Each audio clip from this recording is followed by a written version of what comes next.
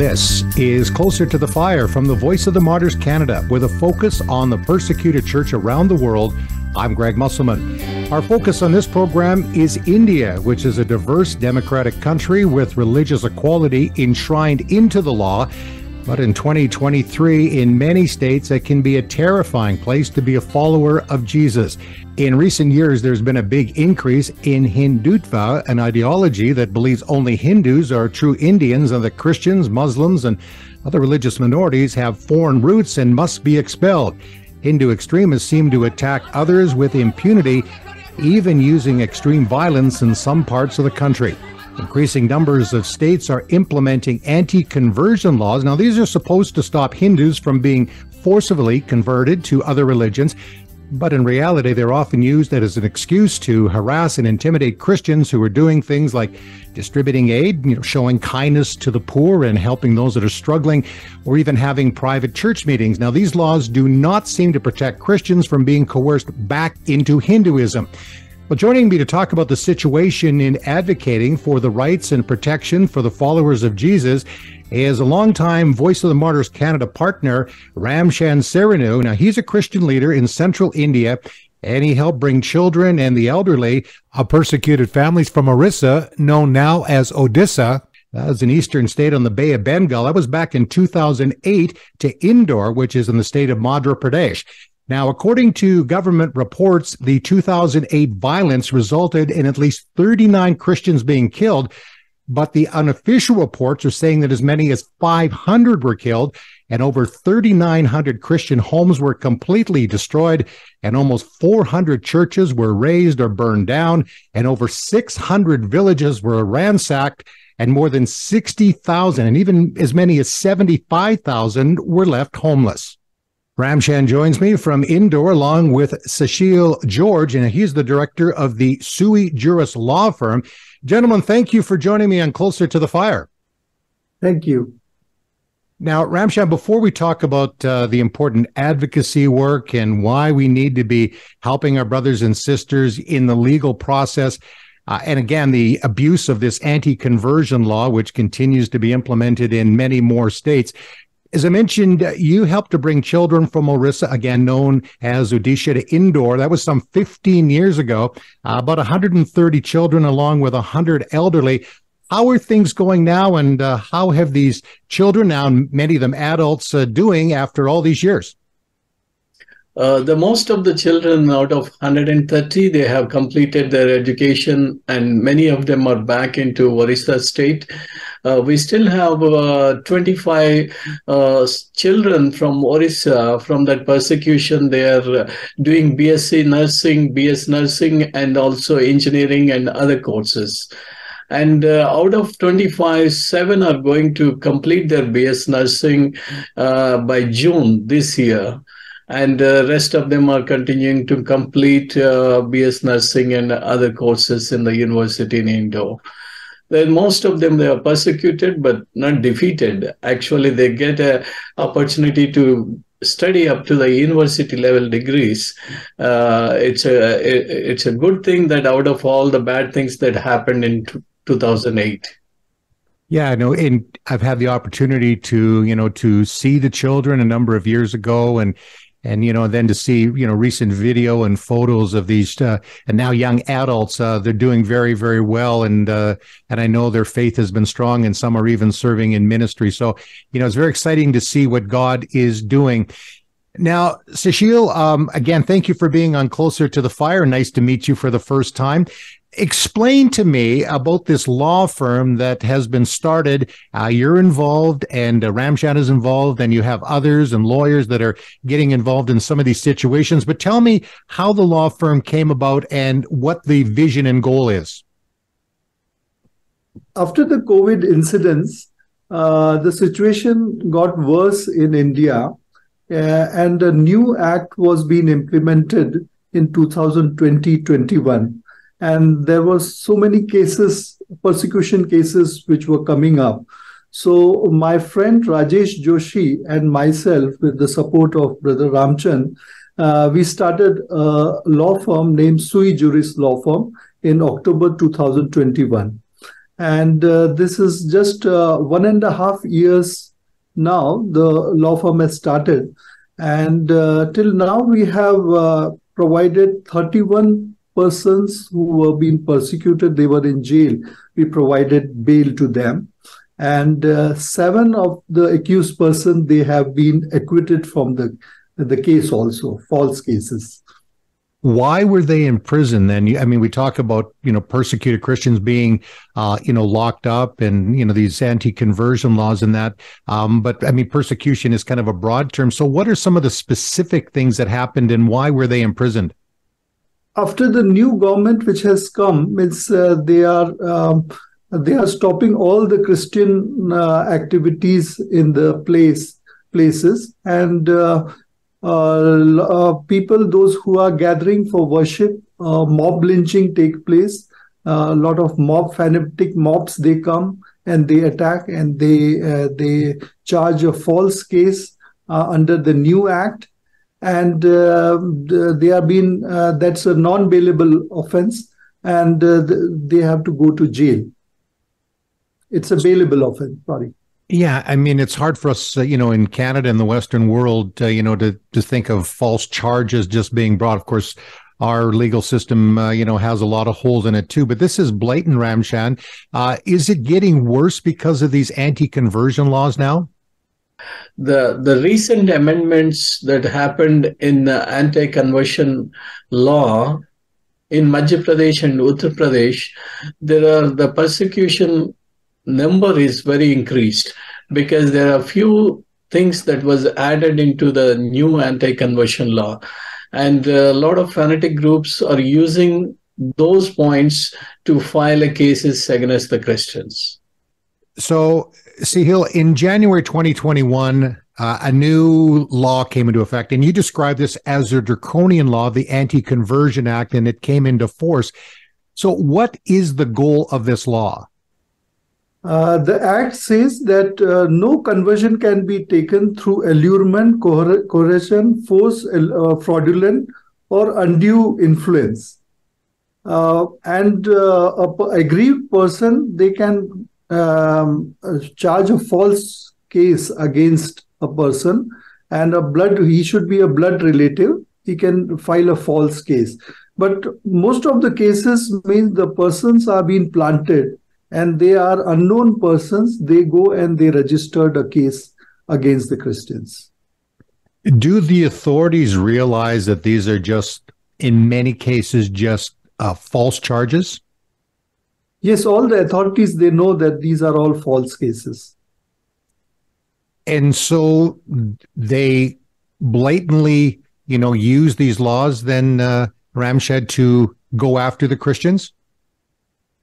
Exactly, because most of the authorities, they know these are all the false charges, but because of the political pressure, they are actually not able to do anything other than filing cases against the Christians. And surprisingly, not even one false conviction case is happened in India. Not even one conviction case was also not happened in India for all these years. Now that I find very interesting, that they're all false, and that's just the reality. How is that then affecting evangelism? Sharing the gospel or doing humanitarian work, Ramchand, and because you want to show the love of Jesus, and obviously this is making it more difficult. Exactly, because we have changed the way of doing things right now, and we are gathering in small groups in different locations. Even if we are doing a charity work, and we are very careful now than before, because any false charges can be filed, and then we can send to be jail also. So it's quite a difficult situation. I've been living in Indore for past 26 years, but for the last 2 years, it's very, very difficult situations for us, and not only for us, but for many other Christians in the state and in Uttar Pradesh as well. Now, Ramchand, let's explain then, because maybe some folks are saying, okay, well, we shouldn't forcibly convert anybody. We shouldn't put any pressure on. I think we would all go and say, proselytizing people, we don't believe in that. To come to Jesus, it's free will. He makes salvation open to whoever wants to accept him. We present the gospel. It's up to the Holy Spirit to do the work. So we can agree on that. But with these anti-conversion laws, it appears that any Hindu that becomes a Christian, regardless if it's their own free choice, if they went into a church, they heard the message and they respond, well, that's considered coercion because they're responding to this. Or if you show kindness by, giving food or aid or clothing, to help people that are in need, and they say, hey, I want to be a part of this. I want to have a relationship with Jesus. So anytime a person converts from Hinduism to Christianity, it's seen as anti-conversion. So how do you help, your friends in India and those that are following Jesus to present the gospel and not be intimidated? Yeah, that's a quite difficult situation, as I already mentioned, for past 2 years. And right now, most of the pastors, they are gathering mainly in the Zoom meetings, and they're sharing the gospel, and they're praying for the people. And even for the believers to meet as a group on Sunday services also became very difficult situation. And most of the churches, they were gathering in the schools and colleges, but now the schools and colleges also not giving a space for these people to come and meet. And most of the churches who do not have their own place, they're actually gathering in a small groups or in a Zoom meeting. What are Western countries like Canada, are they putting any kind of pressure on the Indian government because already their constitution, their laws say there is freedom of religion, but in reality, that's not happening. It's well known that these things are going on in India. So, Sushil, is there any response from other countries trying to put pressure on India to say, look, you need to have these laws that you have on the books that they need to be adhered to? Yes, there are a lot of international pressure on the government, which they are meting against the minority Christians, and but they are not. The government is not taking much attention on these pressures, but there are pressures, international pressures on the Indian government. So would you recommend then that Christians in Canada talk to their members of parliament about what's going on in India and putting pressure on the government? Yes, there should be pressure from all the countries to the government. Yeah, because if we don't do something, these things will continue to go on. So we need to continue to shine light on it. So let's look at some of the cases of this anti-conversion law being used against Christians. And I know there are so many. And at the Voice of the Martyrs, we have what's called the Persecution and Prayer Alert, which comes out every week. Praying for persecuted Christians around the world. And so many of the stories that we're following, involve Christians in India that are being arrested under these anti-conversion laws. And, we've seen so much violence as well. And I mean, this is just a part of all the pressure that's being put on Christians. That we talked about the violence. Then you've got the whole legal side of it. And that's why I wanted to talk to you guys about this, because, we talk about, responses to persecution. Christians, they fortify, meaning they can't leave. They have to stay. Others will flee. And again, we see biblical examples of this from the book of Acts with Paul. He fled, from one area to another. And then there's also the fighting part of it, and not in a physical way, but through the courts. We also see that from Paul's reaction, as a Roman citizen in the Bible. So that's totally a legitimate way of doing it. So let's look, though, at some of these cases, that are happening. Going back to January 2021, 11 believers were arrested, including a pregnant woman with a 3-year-old minor. Sushil, tell me about that particular case and what the outcome was. That was the first case after the Act was started. Act was implemented in 2021. And in the same month, in the month of January, 26th January, 11 people were being arrested, including a pregnant woman and child, and they were in jail for 77 days. So that was a pretty long time, and we were very much worried that they were not getting the bail, because it was the first case which happened in Madhya Pradesh. And from there only, we thought to start a Sui Juris Law Firm, and we started thinking seriously of starting Sui Juris Law Firm. And in the month of October, we started the work for the persecution cases. So, Ramchand, I know that was a big part of what you got behind in terms of starting this law firm. And again, you've worked in with the persecuted church for a long time. We talked about the children and the elderly that you brought into Indore from Odisha state, and working helping people that are struggling with food and supplies and encouragement and all the rest of the things. Evangelism, of course, which now the Indian government looks down as being proselytizing. And of course, we'll just continue to preach the gospel. I know you'll do that. But why did you really feel that you needed to do something, getting a law firm together? Because, I mean, that's a little bit different of some of the things that you've been doing. I think one of the main reasons is the Bible very clearly says, seek justice and defend the oppressed. And it's not like persecution is normal. We can pray and we can pray for the people. Bible is also saying, seek justice, defend the oppressed. So that's really an encouragement, a kind of a passion for us to see the justice to happen to these persecuted Christians, and also defend all this, because they're all oppressed, because they have no voice.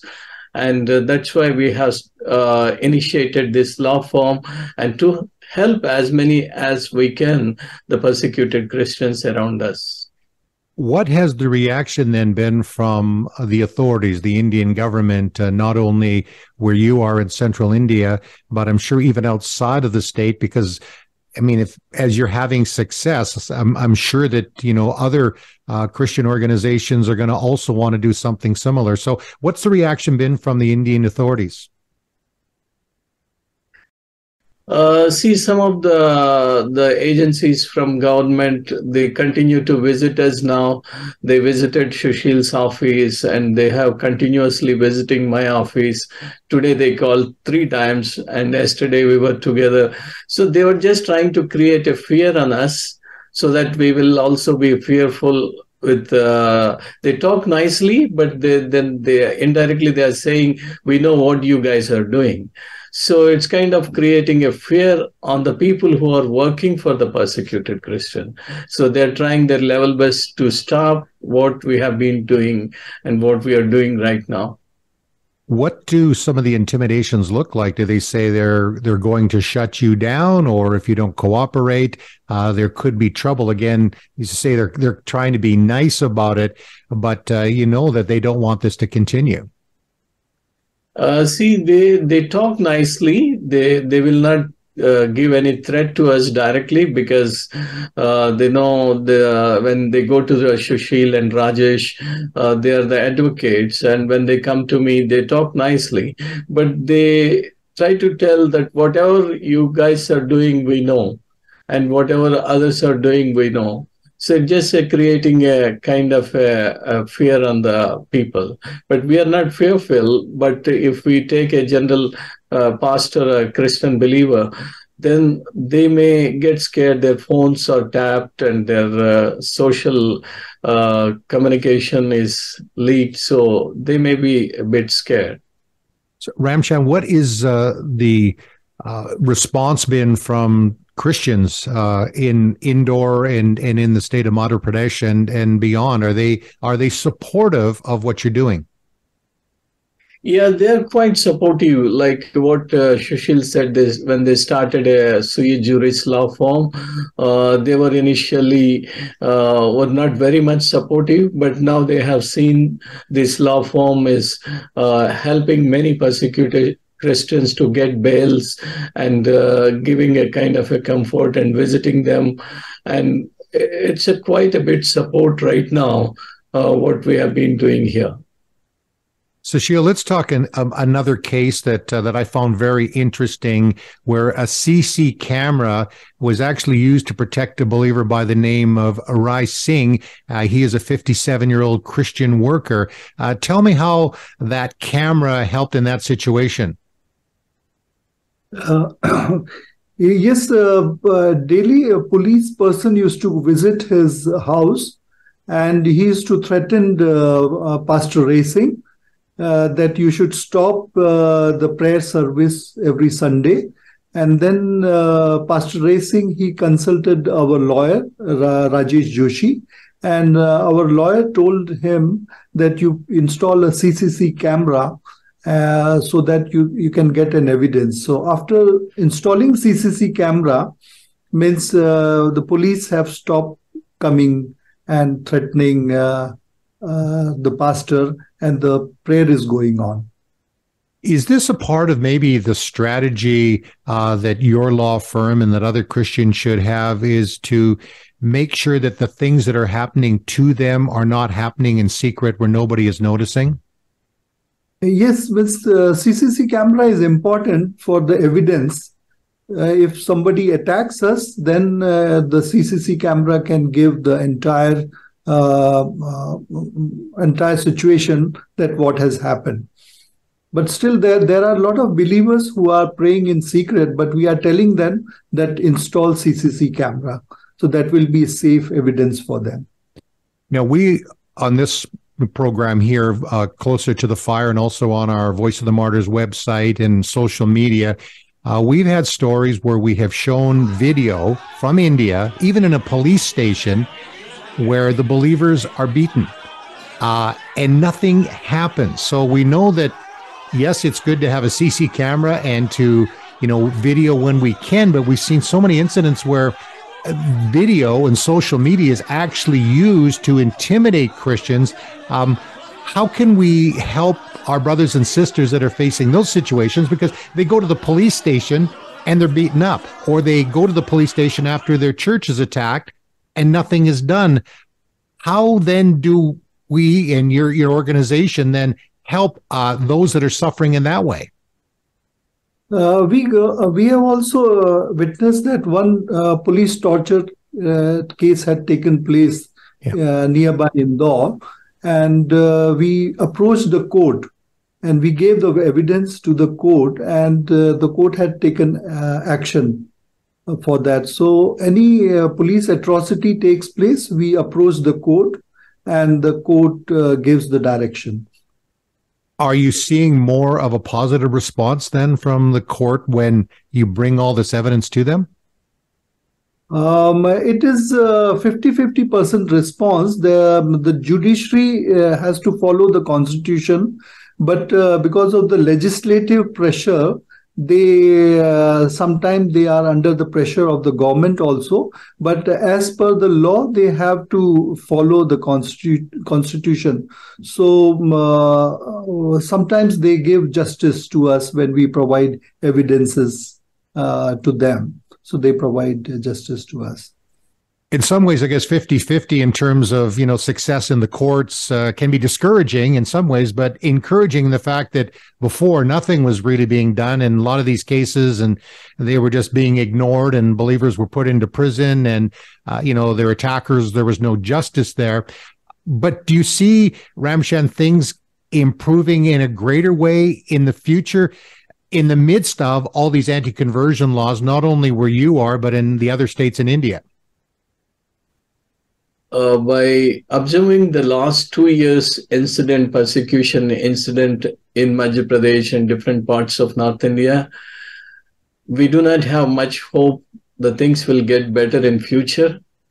Actually, the things can go more worse if the government is not going to stop all these fanatic groups doing these things. I have sent a video about one of the persecution event that happened in Indore in 2015, and there's a big mob of these fanatic groups entered inside the church, and with a large number of police abused the woman by pouring the water on their face, beaten the pastors, and then after doing all these things, they filed false cases against the pastors who are in that meeting.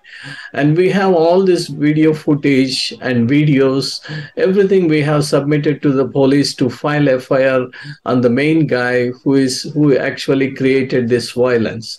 But not even the police response was zero, means they're not at all willing to file any FIR or the case against the guys who created this.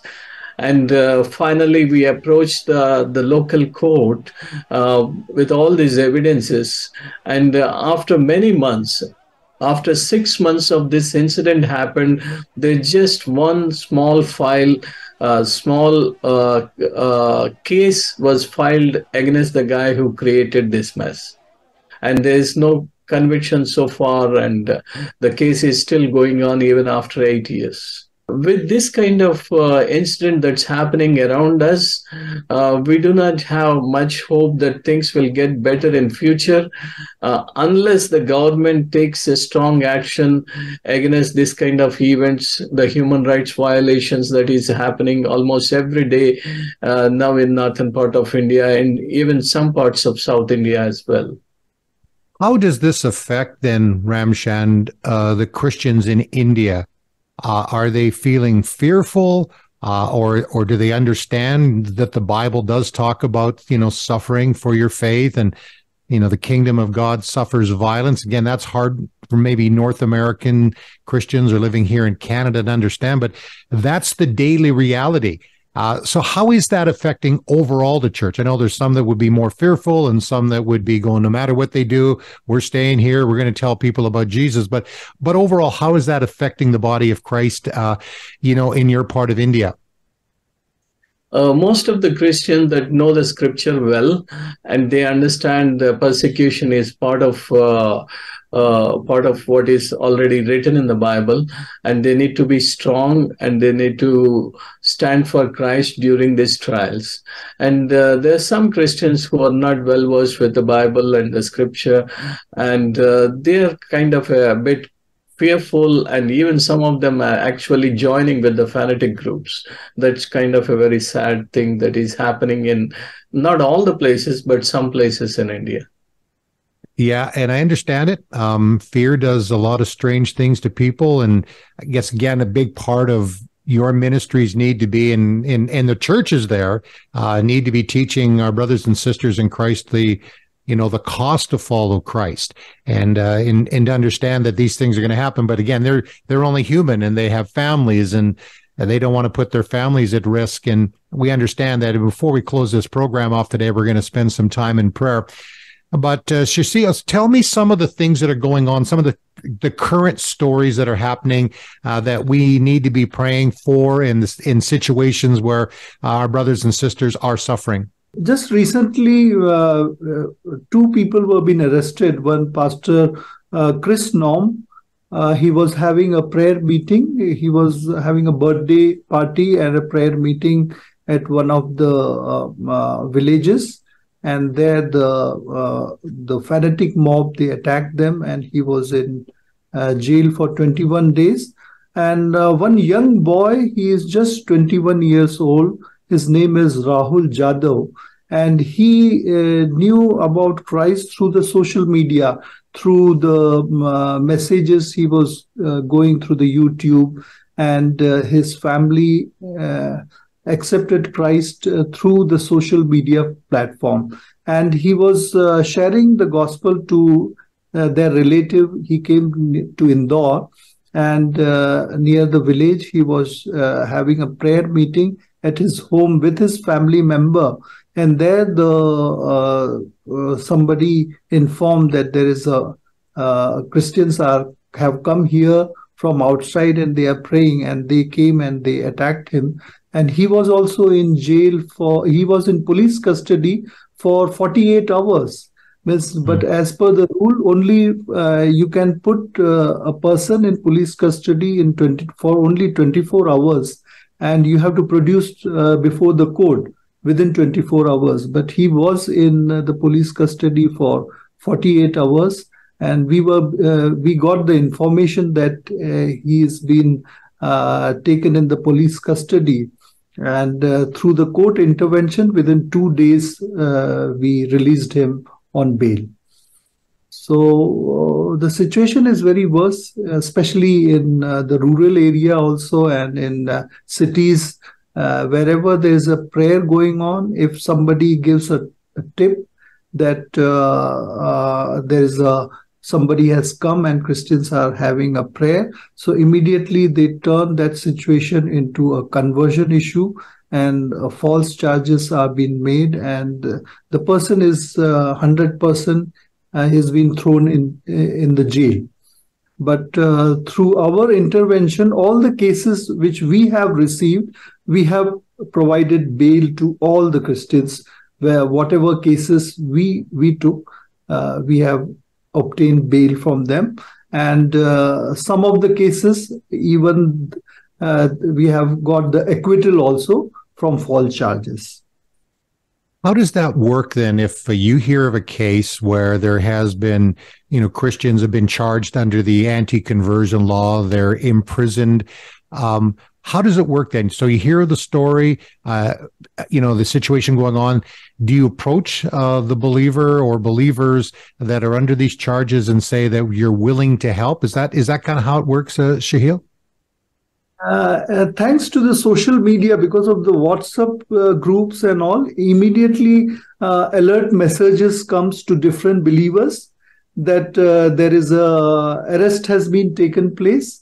And immediately when the information reaches our office, then our lawyers, they immediately call the concerned police station, and they start talking to the police that this case has come. Whenever you are producing the person in the court, that time we should be informed, so that as a lawyer we can stand for them. So how does it then work in terms of the financial side of it? If I run into trouble, even if it's my fault, I have to hire a lawyer. So how does it work then? You approach the believers and you do it pro bono, you don't charge, or how does that all work? And how are you supported? Because you have lawyers working with you and they're professional people. Yes, we are struggling, but some of the believers, they support us. The recent person named Rahul Jadhav, he's from a very poor family, and when he was being arrested, then you have to pay some security deposit, and they didn't have any money. So we raised the money and then we supported them. So for when a person is arrested, that's a very hectic time for us. Our whole team works for 24 hours, day and night, and we see that the person is released. So for 4-5 days, it is a tough time for us to work. We have to go to the police station, we have to go to the courts, and we have to do a lot of documentation work to release a person. So it's a challenging work, but God is giving strength to us. Yeah, it's amazing. So Ramchand, with the lawyers that are working for you, tell me about some of the people that you have on your team to be helping these persecuted brothers and sisters, because again, they're not going to be paid what they normally would be used to. They're making sacrifices. They must be some pretty amazing people that you're working with. Yeah, I think that's a big challenge. So for past 1 year, when Sushil and when this initiative was started, we were trying to bring the donations from different places to help for past 12 months. And for the last 3 months, they are going through a quite challenge. And it's very difficult to hire a professional lawyer to stand in the high court and fight for a case.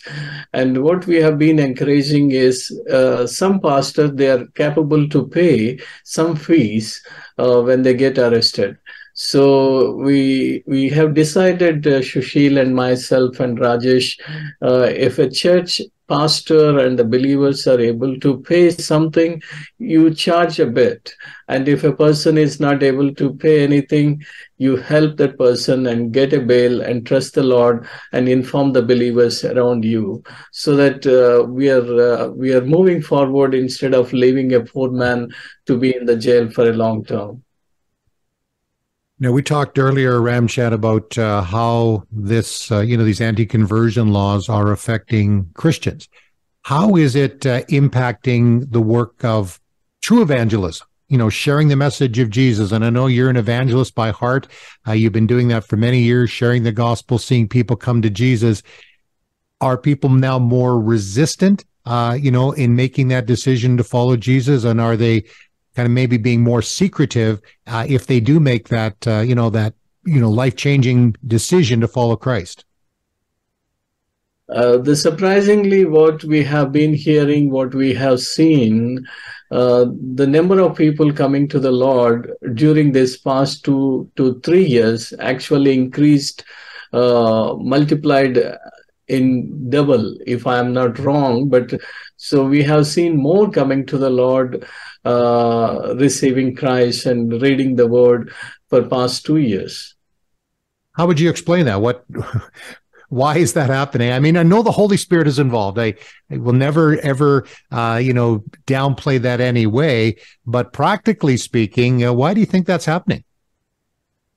I think COVID had done a lot of damage, and also because of COVID lockdowns, the most of even the people in the villages also able to go into social media, watch videos, and I think that one area helped a lot for the word of the Lord to spread through social media. I think many of them have heard the word of God and received Christ. I think that's the gospel, is that the word of God is preached through social media because of COVID lockdown. I think that may be a reason. And we have to develop more social media content for the neo-literate people in India, that more gospel content should be produced in social media, so that the gospel is communicated to the neo-literate community, which is larger in India. I know that COVID hit India particularly hard. There was so much death, and as it impacted, economies all over the world, India was hit particularly hard. But I guess the silver lining with that and with COVID is that it has, given the church there other opportunities to be able to share the gospel into people's homes through social media. Yes, social media played a very important role in which the gospel was being reached out to a lot of people who were suffering of COVID, and they were hunger and they were thirsty. And through the social media, a lot of people, they heard the gospel, and through personal evangelism also, they have learned a lot. And I know, Ramchand, discipleship is a big part of what you're about. I know some of your background, we can't get into all the specifics and organizations that you've worked with, but talk about discipleship in terms of new believers in Christ, those that particularly come from Hindu families and are feeling a lot of pressure. See, the accepting Christ is one step, and if people are the new believers, if they are not reading the Bible and if they don't know the Bible well, when this kind of persecution happened, then people think, my God is not helping me, and he just left me like that. So there, I think discipleship plays a key role. And it's very important for the pastors and the Christian leaders to make sure whoever is coming to the Lord, make sure they understand the Bible, the Word of God very clearly. And every believer to know that the persecution is a part of Christian life. It is not like our God is small and he's not helping. And it's a part of life, and we have to stand for the justice and defend the oppressed. But at the same time, we have to make sure every believer should know these things. And it's a part of discipleship. And we have been doing it, and many of them are also doing now. And but that should happen in a bigger scale. So every person who receives Christ need to be discipled properly so that he can continue to follow the Lord with all the difficult situations in their lives. Well, discipleship, I think, in any context is so important. I mean, we've got challenges, we're facing in Canada as the church, especially evangelical Christians, are becoming more marginalized. And that's why we need to, be hearing the stories of what's going on in India, and that our brothers and sisters are standing strong in the midst of persecution. And we need to encourage each other. So, gentlemen, before we go, what are some of the things, we'll start with you, Ramchand, that we should be praying for, and that you would appreciate those that are living in Canada, the United States, or wherever this podcast is being heard or seen, that we can bring before the Lord? I encourage all of you to continue to pray for the persecuted Christians in India and also in other parts of the world. And the prayer requests are very important, and pray that during these persecutions, believers will have more faith and strength to trust the Lord, and so that they can continue to live for Christ. And also pray for Sui Juris Law Firm and God to raise many more Christians like Sushil and Rajesh in other parts of North India, so they can continue to serve the persecuted Christians in different parts of India. We need more Christian advocates during this difficult time to stand and help the persecuted Christians. And we will continue to bring the stories from India so people can be praying. We have what's called the Persecution and Prayer Alert that comes out weekly, and often we are talking about India. Things are getting worse there. I had planned to come earlier this year, but because of some of the challenges, we have to be careful. Again, I don't want to put you guys in any kind of more difficult situation than you're already facing, but we do believe that there'll be open doors to be able to continue to develop the relationships and hear the stories of what's going on. So, Sushil, what are some of the things that you would like us to be praying for? Please pray that the more Christian lawyers should be involved in helping the persecuted Christians.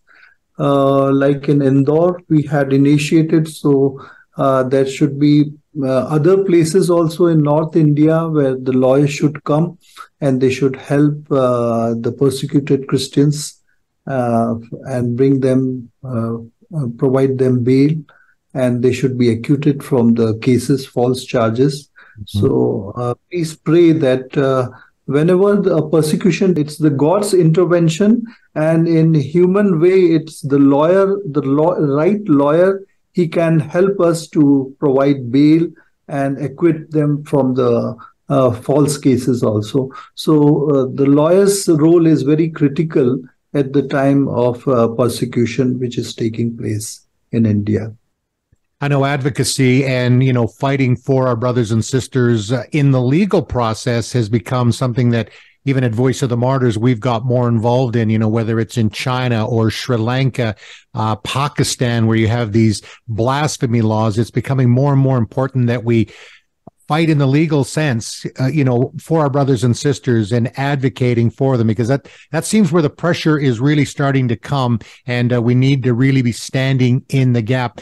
Ramchand, before we go to prayer, are you getting feedback from other places in India? Because, again, there's so many states now that are under these anti-conversion laws. Are you getting, inquiries from believers in other states where this is going on? Actually, there are a lot of my friends from even other states, even from South. They are very careful.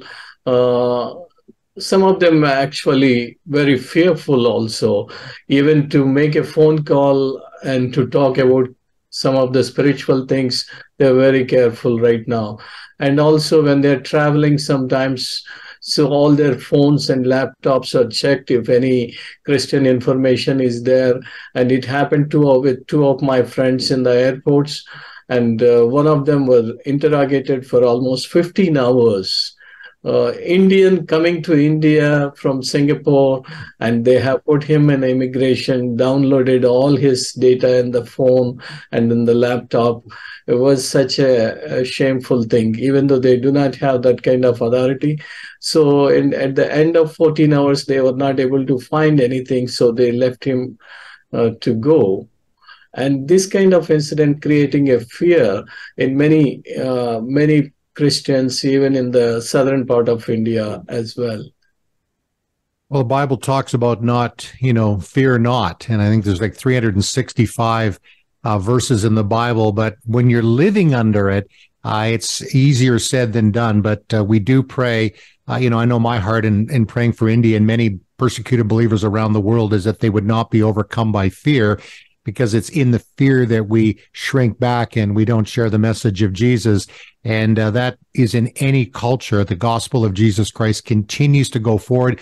We know the Bible says the gates of hell will not prevail against the church. And it's because the church is on the offensive. And that's what's going on in India.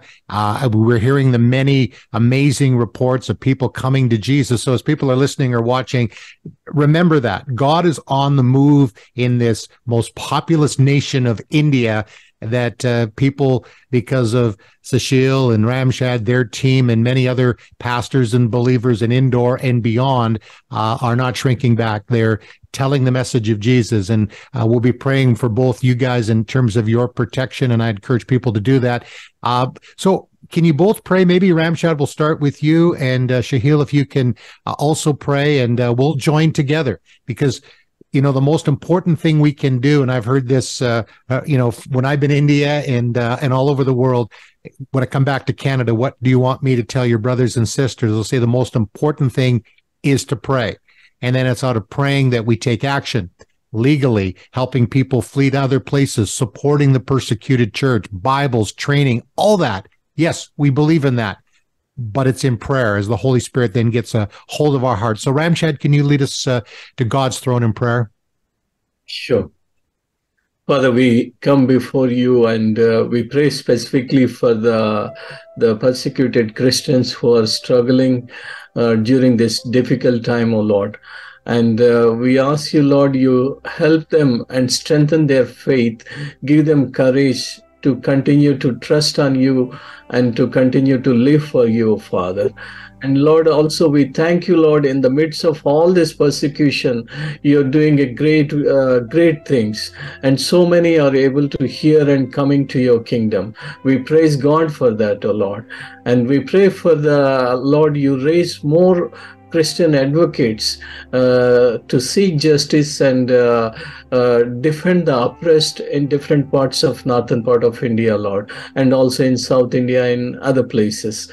We ask you, Lord, continue to strengthen the persecuted Christian, not only in India and in different parts of the world, O Father, and help them, O Lord. In Jesus' name I pray. Amen. Amen. Father, we come to your feet, O Lord. We praise you, worship you this day, O Lord, Father. We pray, O Lord, Father, that you are the God of justice, O Lord, that we pray especially for this country, India, O Lord, where the persecution has been increased, O Lord, Father. But we know that you are on throne, O Lord, that your righteousness and justice is established, O Lord. We thank thee, O Lord, Father. We pray for the poor people. We pray for the persecuted people who have been in fear, O Lord, Father, that provide them strength, O Lord, Father, we pray, and protect them, O Lord, Father, we pray. And we pray for the law firm, O Lord, Father, that all the lawyers, they may be able to help, O Lord, the people who have been persecuted, that they may be able to come out from jail, O Lord, Father, we pray. We pray, O Lord, that your righteousness, justice may be able to be established on this country. In Jesus' precious name we pray. Amen. Amen. And let me pray for you. Thank you, Lord, for Sushil and also for Ramchand and their law firm and all that they're doing in India, in central India especially, in Madhya Pradesh. And we thank you, Lord, for these faithful brothers. And I pray for protection around them and their families and the lawyers and all those that are advocating for our brothers and sisters that are being falsely accused, imprisoned, and facing violence. And Lord, that you would strengthen them. And we've talked a lot about how these anti-conversion laws are used to intimidate our brothers and sisters in Christ. And I pray, Lord, they would have the opposite effect. They would actually embolden them to be even more passionate and faithful in sharing the message of Jesus. Father, we know that that is the only hope for India. We know that's the only hope for Canada and around the world is the message of your son, Jesus. And we know the enemy puts up many barriers and blockades to try to stop the spread of the gospel. We know because the Holy Spirit is working that can't happen. But in the midst of this spiritual war, there are many casualties and those that are suffering. And we want to help our brothers and sisters that are suffering. The Bible does tell us that when one part of the body suffers, we all suffer. And we want to be there and help our brothers and sisters. And I know sometimes the cases don't always go as we would hope in India, but we also know that just the fact that there are those that are willing to stand in the gap and help them, that brings encouragement to our brothers and sisters. And so, Father, we again thank you for the time that we've had together. We pray, Lord, that as we have talked, it'll spark even more prayer for India. And the cases that have been mentioned, we bring them to you, Lord. And we just ask that you would work in a powerful way. We thank you for all these things in Jesus' name. Amen. Amen. Brothers, thank you so much for being here. Sushil, nice meeting you. Ramchand, nice seeing you again. And we'll continue to pray. And with this podcast called Closer to the Fire, we're always encouraging those that are listening or watching to rate it, to give some feedback so more people will find out about what is going on in the world. It's not just, people suffering. And yes, that's a part of what Voice of the Martyrs is about, is telling people about what's going on, but it's encouraging to pray, but also to hear what God's doing in the midst of persecution and suffering. And we love India. Canada, of course, has been so blessed by the many Indians that have come to this nation. They've really helped to build this nation. And we're just so grateful for that and grateful for you guys. So God bless you and keep up the great work that you're doing in India for God's kingdom. Thank you. Thank you, Greg. Thank you. God bless you guys. And remember, the closer you are to Jesus, the closer you are to the fire.